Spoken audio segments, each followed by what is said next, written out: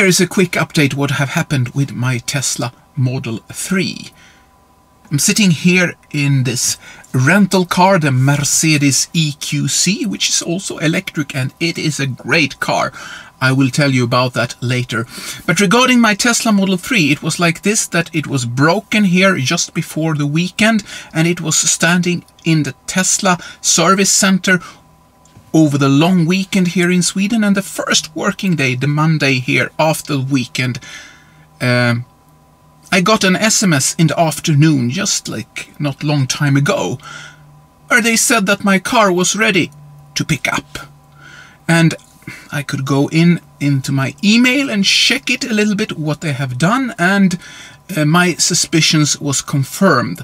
The computer hardware, the new computer hardware version 3.0 was for some reason defect and needed to be changed. And also what they were writing here in this message was that unfortunately all my data has not been able to be recovered, like how the share was like programmed and everything. So the car will be like a new car, and that means also that all the cameras needs to be recalibrated. So that might take some time before I can drive the car in the autopilot mode, which is a little bit unfortunate. But, well, this is how the situation is. So, I will go and pick up my Tesla very soon. Yes, my Tesla Model 3 broke down just the day before I planned to go on a long-distance trip. And the car got ready just the day before the plan was to go back. So I picked up my Tesla at the service center on my way back home.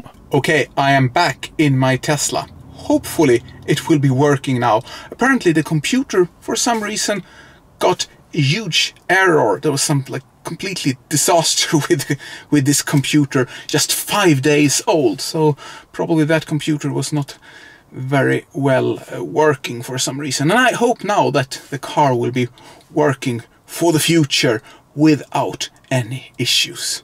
So the car was actually fixed after 5 days, but that includes one public holiday and Sunday and Saturday. So in fact it was really only 3 working days until they fixed my car. That was a reasonable time in my belief, and nothing to complain about, especially since I got a rental car and on top of that an apologize for the inconvenience. Until next time, have a great life.